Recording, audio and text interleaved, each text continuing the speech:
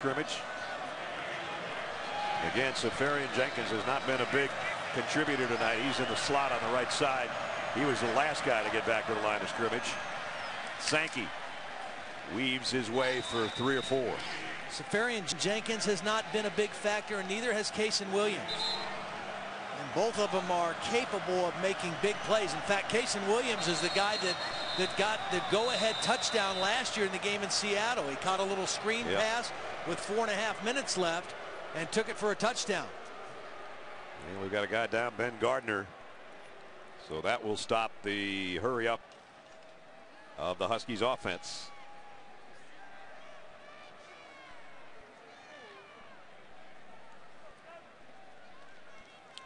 I would say this might be, probably is 2-down territory for Steve Sarkisian and Keith Price. They may not get their hands on it too many more times. Timeout.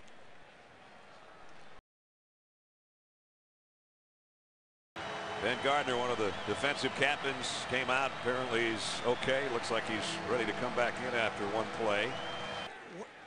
How much does Sankey have in the tank after 40 carries last week?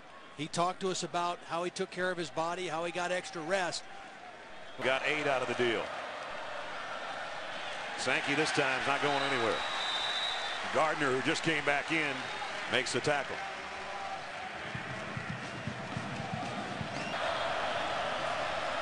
Price in trouble.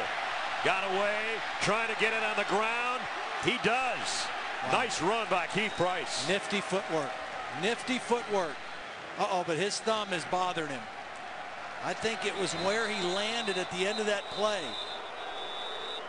Really nice job of sidestepping would-be tacklers. Does a nice job of faking out Shayne Skov. And at the end of the play, got up really favoring that thumb. Speaking of Skov, he is down for the Cardinals.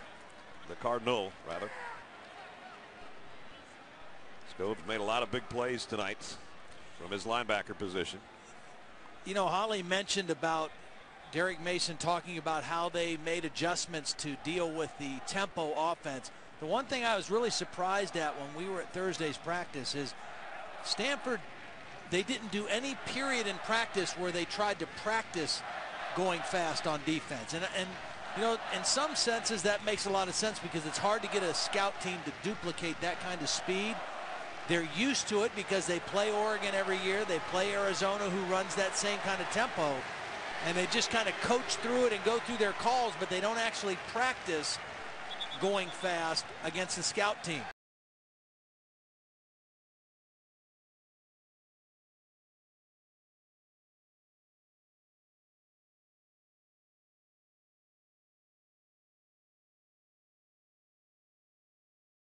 You wouldn't think about. More than throwing the ball, bothering the thumb, handing the ball off to a back and banging the thumb is actually more painful than throwing with a banged up right thumb. This is a 14th play of the Husky drive that started at their own 20. Quick slant and